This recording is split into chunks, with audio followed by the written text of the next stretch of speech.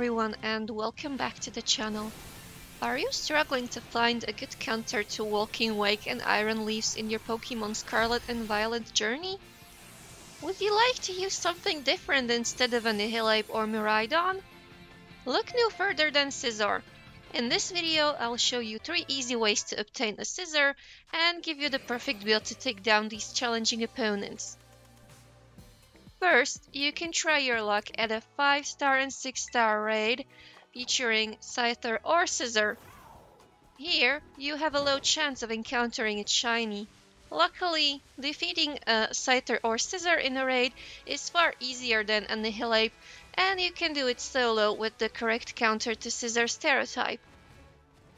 Second, you can find a wild normal Tera-type Scyther by exiting the main entrance from Mesagoza and heading east. Once you defeat or capture it, it will not respawn until the next day, so encountering a shiny is very rare.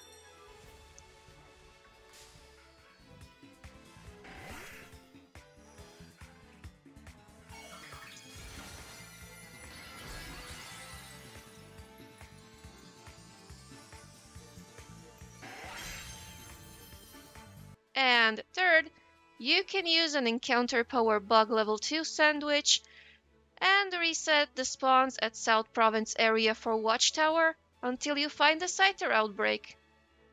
Then do the 60 KO method, save your game and do the picnic reset method with my special Sparkling, Title and Humongo bug level 3 sandwich. Why I decided for Humongo instead of encounter power? The answer is simple. To better spot the pink body parts on the shiny Scyther, as Humongo power attracts bigger Pokemon of the targeted type. In our case, Bug.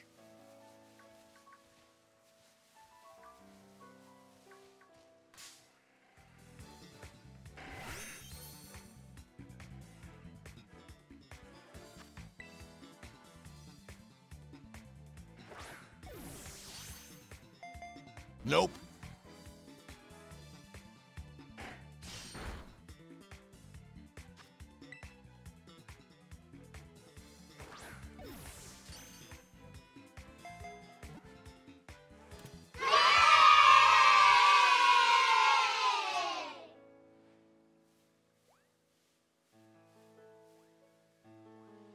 But be warned, if you obtain a Scyther, you'll need to trade it while holding a metal coat to evolve it into Scizor.